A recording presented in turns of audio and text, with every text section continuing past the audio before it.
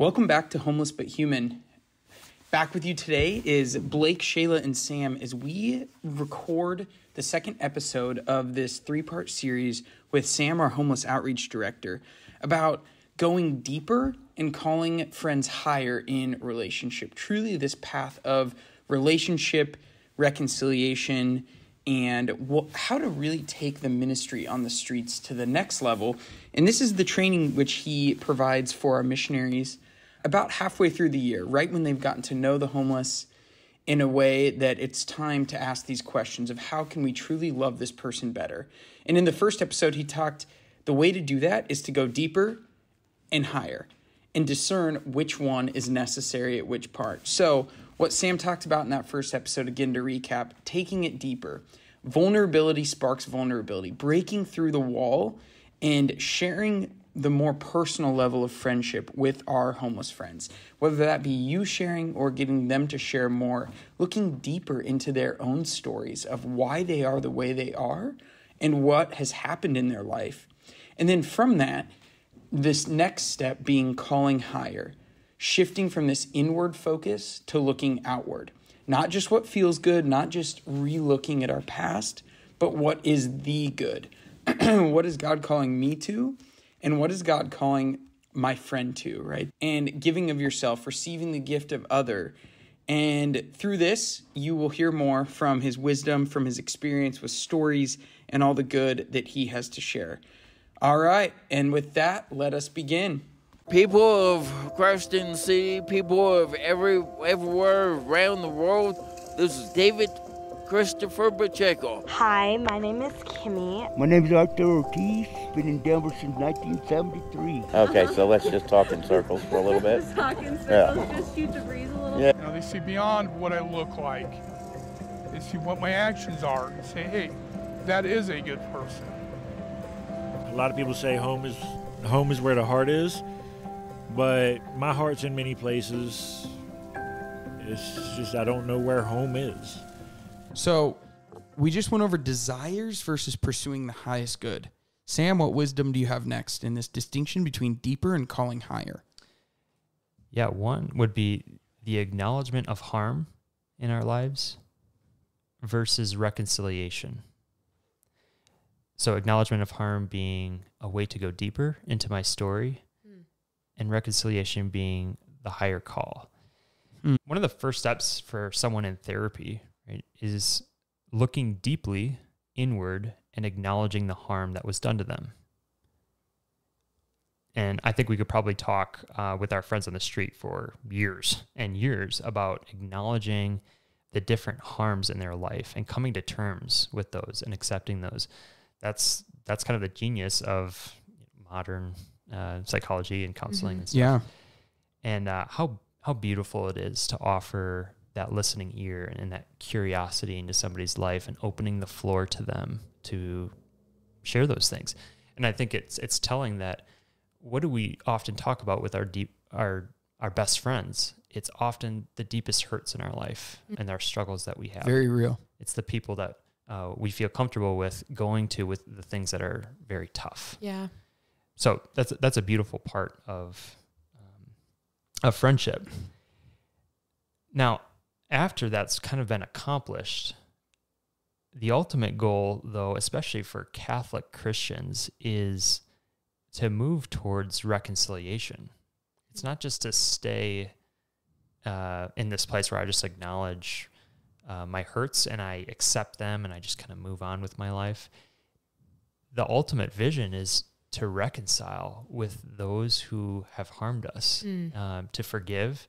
And maybe that doesn't mean, becoming friends with them. Maybe it's not possible, right? With many of our homeless friends, we're like, yeah, we just need to forgive them. You actually can't do not be in a relationship with them. Right. But some people can, and reconciliation can take many different forms, but the world will give us visions for, broken relationships with stories of revenge or, good luck, good riddance. And, and it's all kind of funny. We see comedies that are kind of like this, but the Christian vision is reconciliation with those ruptures in our life.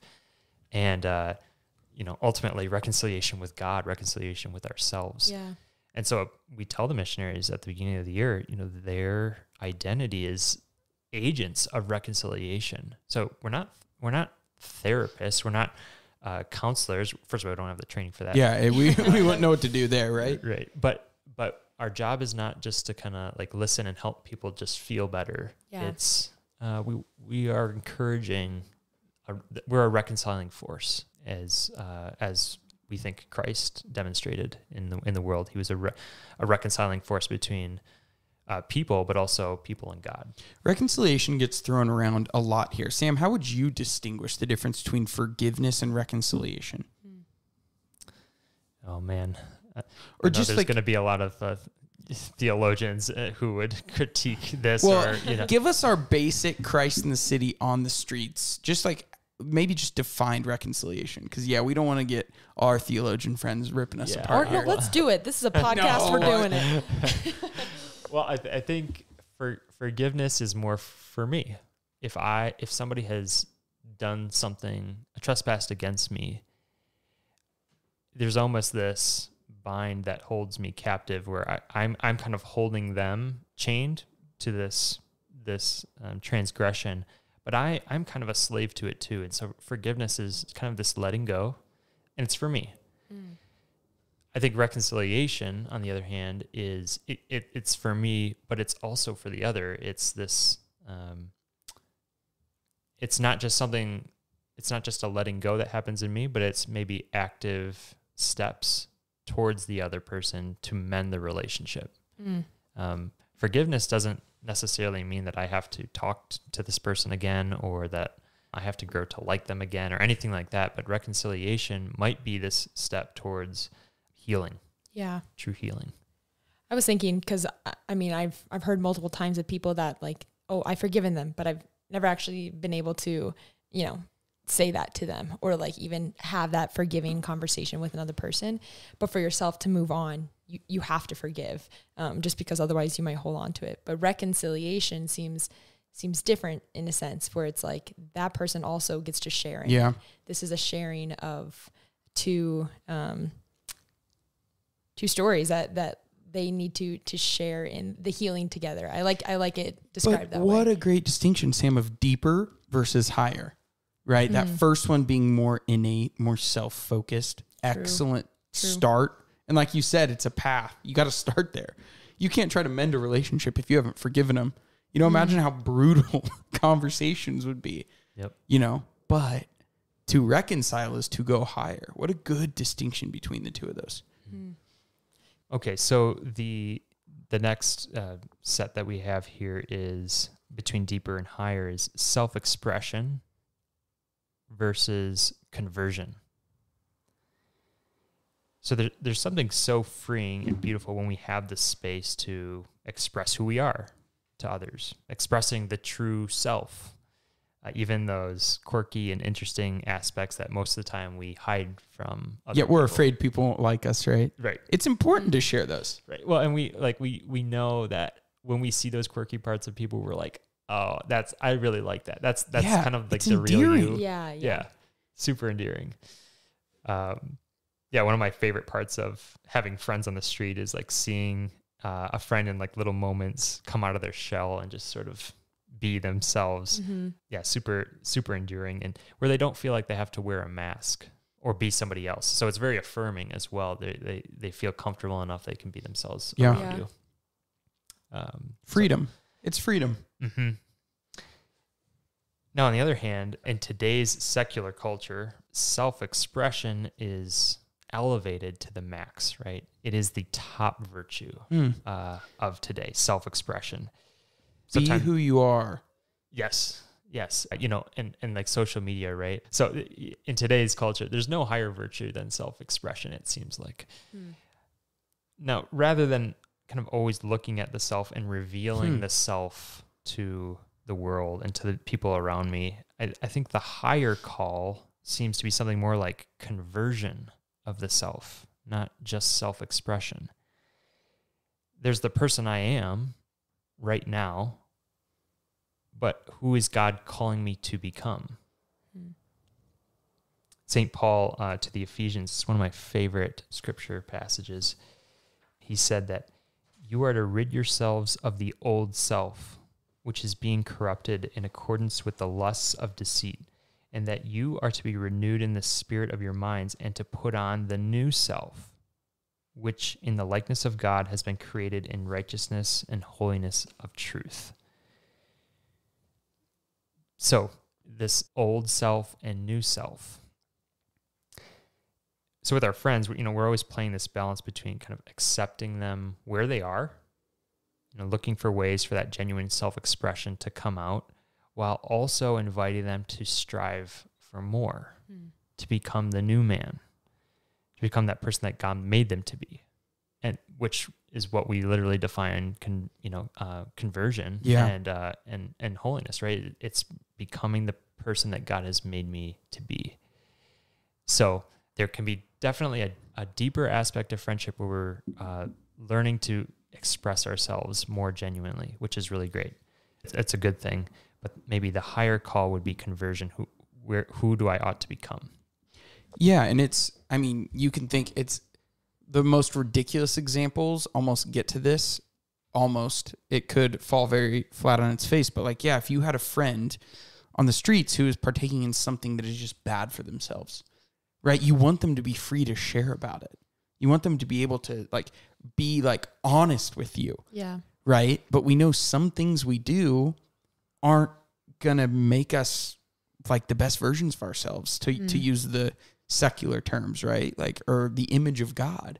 So it's we know we must call them higher. It's they're doing this thing that is self-harm.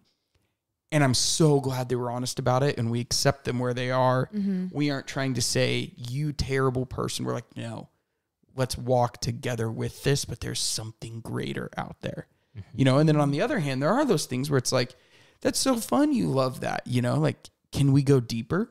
Are you even called to a higher level of enjoyment of that? Or that's a hard one to give an example of, but it's so real and really manifests itself in friendships. The missionaries do a great job of that, and they're often challenged to do that at the beginning of the year. But to not end there, but also to find ways to invite them to see themselves, not just how I want to or how I feel, but who did God make me to be? And it's a higher call, it's a harder call, and the missionaries have to get super creative with ways to do that. But that would be an example of this. Yeah. And it comes from knowing the deeper person, right? We don't tell them, hey, you should consider this after meeting them 4 times. No, it comes after knowing them, letting them know you, right? It's through relationship. If there's one thing that I'm convinced of, it's on the streets, no good result is coming from, beating a Bible over their head per se. Right? We've heard the homeless say that, or all those people want to do is beat a Bible over my head. It's but when you present the gospel in whatever way that is, as the missionaries, or you go and love them and then say, hey, I think there's something else that you could be more fulfilled, more happy, more joyful. That piques their curiosity. Yep. But it takes a lot of creativity and knowing the person in front of you. Yeah. I think it's super interesting too, because I think a lot of times people can generally fall in 2 extremes of approaching the situation of self-expression, especially with those like Sam was saying, the world tells us to just accept the person in front of you and accept them for who they are, allow them to be who they are. But then another group of people on the other end might say, they're in that group, I don't want anything to do with it. They're wrong. They're terrible. They can, whatever. They will just do their thing. I'll do my thing. And we don't have to interact at all. Yep. Whereas the missionary or the person that chooses the middle ground allows that person to be where they're at, but then can call them to something higher and something better. And that's the real work. That's actually not easy. And Paul Scudo a few episodes ago talked a lot about that with addiction. Yeah. Right? It's we've come as a society, and he's seen this on the streets. This was his observation was that we just accept addiction. And then there's no, that's it. We're just accepting that is someone who's struggling with drug addiction or alcohol addiction. And Paul was trying to say, and I love this, it actually is very inspiring for so many different parallel examples of No, we of course accept that they're addicted and we love them in that. But we don't want those we love to like struggle with that. We want them to go higher. Yeah. But that's hard. Yeah. But it's worth it. Mm-hmm. It reminds me of this conversation that we had with Marco from Desert Stream Ministries about a month or two ago. And they help a lot of people who are struggling. He said that when somebody is expressing something very openly in a whole number of ways, when somebody is expressing, they are revealing a part of themselves that should be considered. Sure. So instead of seeing those things as like opportunity to, jump in on and correct or for me to judge, instead seeing them as invitations into the person to see who they are and why they are. So that's that aspect of going deeper, right? There's a sense where when somebody is expressing themselves in that way, they are kind of putting an invitation out there for someone to see them in this deeper way, maybe in a little over the top way, but nonetheless. And so can I follow that line? Can I follow that momentum and learn more about who this person is, why they are the way they are, what their likes, their interests are, their history, things like that. And then when I get to a place where I feel like I really know them, then I can send out these invitations to maybe see life differently or to call them higher. So going deeper versus going higher. The last one being just this understanding of self-expression, right? Accepting the poor where they're at. Considering conversion as let's take that deeper, right? That deeper, that first part of the relationship, and then the higher. Wow, thanks, Sam. We really appreciate it so much. I feel very lucky that we not only have you on our staff, but that you, me, and Blake get to go over these concepts. I think they're just good for our everyday life and for us working in this ministry as well. So, yeah, I really appreciate it. And I'm sure our listeners feel the same way. So thank you to all of our listeners who joined in today on this podcast. I hope that you can take these things that we've talked about today and apply them to your everyday life, especially if you are maybe going out and reaching out to the homeless, that you can use these principles and help your relationships go a little bit deeper. So this is part 2 of a 3-part series on going deeper or calling higher. And we are glad that you stuck along with us thus far, and we hope that you can make it to part 3. See you all in a couple weeks. Bye. Thank you for joining us on Homeless But Human today. In order to keep producing this content for you all, we invite you to consider joining our known and loved monthly giving community. This is one of the most impactful ways that you can join us on mission. Your monthly gift sends missionaries out to the streets day after day and helps us to continue recording and sharing our podcast. It's our vision that every city not only has soup kitchens and shelters, but communities who are committed to helping the homeless know that they have a home in us. And what is home but a small taste of Christ's infinite love? Visit christinthecity.org and make a monthly gift today to join our known and loved community. And if you enjoyed today's episode, do us a favor and go hit subscribe and leave a review. To get more involved with the mission, visit christinthecity.org.